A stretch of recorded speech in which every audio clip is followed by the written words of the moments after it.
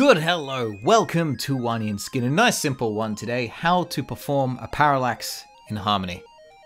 Two characters, looks like they're about to have a bit of a fight. Camera needs to move from the left across to the right. Easy.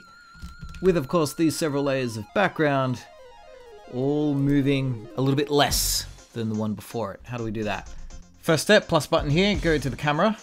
Now, camera can be grabbed and moved around the screen at the moment, but no keyframes appear. We want to be able to animate it.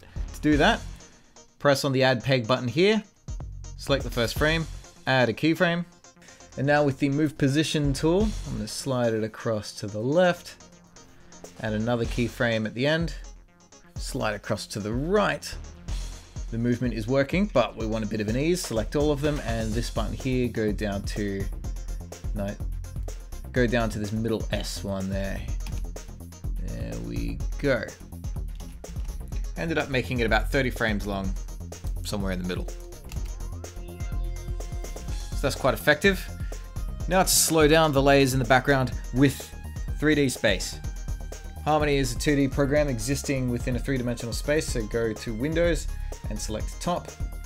And get a nice top view that looks like this. This yellow triangle is the camera, and the black bar across is all of our layers stacked up perfectly on top of one another.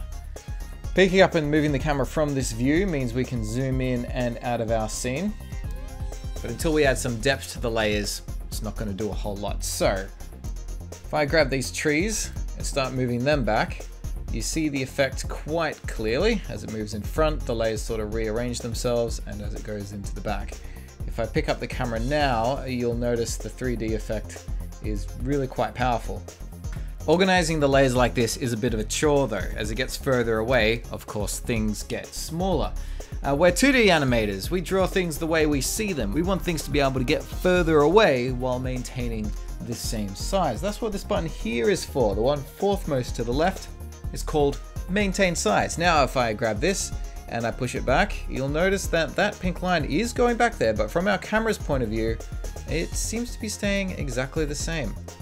This is perspective view. It'll show a little bit more clearly what's happening. As it goes backwards, it is getting enormous. As it comes closer to the camera, it gets smaller and smaller and smaller. Just so that from the point of view of where we're sitting, it looks like it doesn't change at all. So the next step is simple enough. I'm going to get each of these layers and pen them back an appropriate amount, getting me something like this. Let's see what happens if I pan across now. There we go. So that's starting to look a bit better, but I want it to be a lot more extreme. I've deliberately drawn some of these layers to be a bit shorter than others.